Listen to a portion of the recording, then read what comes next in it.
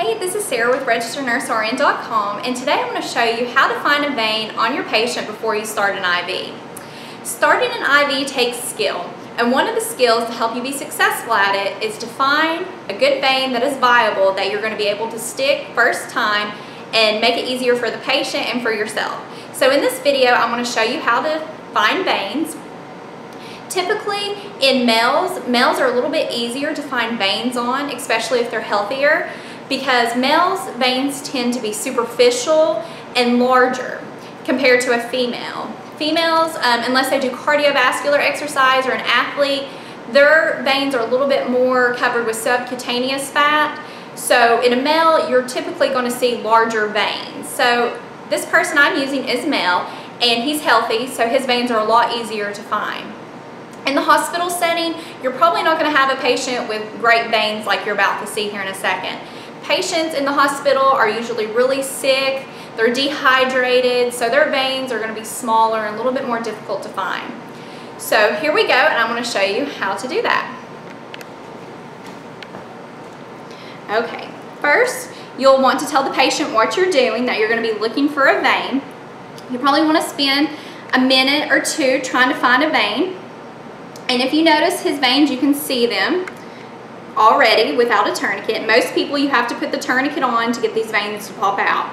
So here in a second, I'll put the tourniquet on. But notice you can already see his veins. So when you put the tourniquet on, tell them what you're doing. You're going to put the tourniquet on. And try to put the tourniquet on tight, but not too tight. And ask them if it's too tight. But you want it tight enough so it makes the blood pool in the lower extremity. And already these veins are starting to collect with blood and become engorged. 2 tips to help engorge the veins the best you can. Have the patient lower their arms so the blood pools down to the extremity. Next, have the patient pump their hand. This causes the blood to really pool. Okay? So they get nice and engorged, and compared to before, these veins have become more engorged. So I'm going to talk about the different areas that we typically start an IV on. You always like to use the hand or the arm. We very rarely go up into the shoulder or anything like that. That's usually on really patients who are hard to stick. Typically, the arm is sufficient enough. So first I want to talk about the antecubital area. This is the AC area. You may hear in the hospital setting the nurse say he has an 18 gauge in his right AC. So this is the AC area that they're talking about. Typically in the human, the veins are always in the same spot, so everyone should have the same veins in the same areas. They can be a little bit to the left or to the right, but generally they'll be in these areas. Right here is a vein. This is a very large, great vein. You could get an 18 gauge in this vein. There's a vein right here in the middle. I really like this vein. I normally use it a lot because it's in patients that I can easily find. I don't see this vein a lot, especially in females. I normally see this vein, so I stick that one. And then this one. This is another favorite one. People really like to draw blood out of this one too. A key, some people are seers. They can see the vein and they poke it.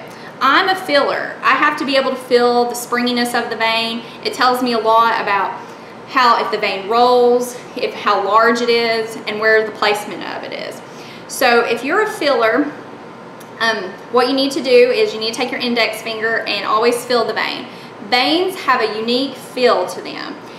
Compared to like if you're feeling the skin, it doesn't feel like a vein. So if you're new to starting IVs, I really recommend you practice on yourself with feeling your veins. Like put a tourniquet on and just feel your veins. Get a feeling for them, because once you understand how they feel, you'll know whether you're feeling a vein or not. That was the biggest thing whenever I was a student. I would always say, am I feeling a vein? Is that a vein? But now I know without a doubt, because I have it down so well of how a vein feels if it's a vein. So that's your AC region. Next region that people like to stick IVs in is the forearm. Typically the forearm is from here to here. So that's the forearm area. There's a lot of veins in the forearm. On this person, he has a really, really nice vein right here. It's very large, a little bit of a skinnier one right here, and then some more in this area. Typically people like to go in this area, but I have seen them on the top of the arm Not a lot of people have superficial veins on the top of the arm, and then on the back of the arm too, there's some.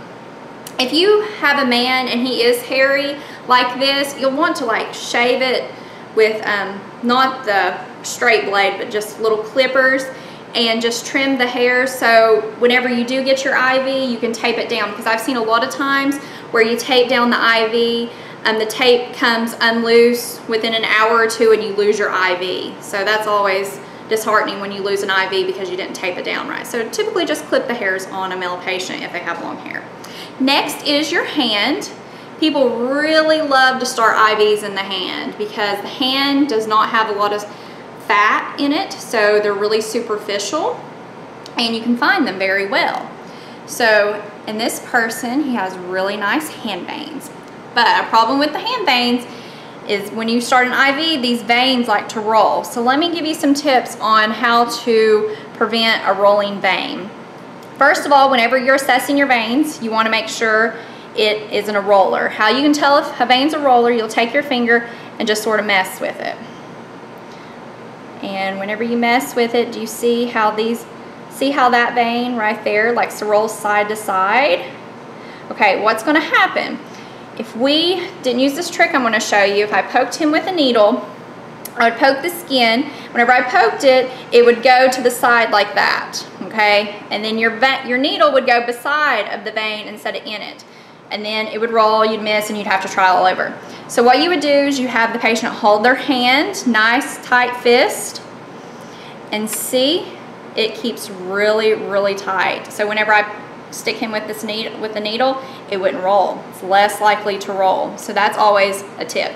Now if you were starting it up in the forearm and it was a rolling vein, you could just keep it taut like that. Just do your hand out like that and keep it taut, and then poke it with a needle, and it should keep it from rolling. Sometimes veins are going to roll and it's just going to happen, but those are some little tips and tricks on how to prevent that. And then whenever you're done, of course, starting your IV, you'll pop the tourniquet off real fast, and then you're done. So that was just a little bit, some of the tips and tricks I've learned over my nursing career on how to find a vein. They've helped me throughout the year, and I've increased my success rate with starting IVs. I will be making a video on how to start IVs, so please check that out. And thank you so much for watching. And if you like this video, please share it and subscribe to my YouTube channel. And be sure to visit my website, registerednursern.com, for a bunch of nursing tips and anything to help with your nursing school. Thanks.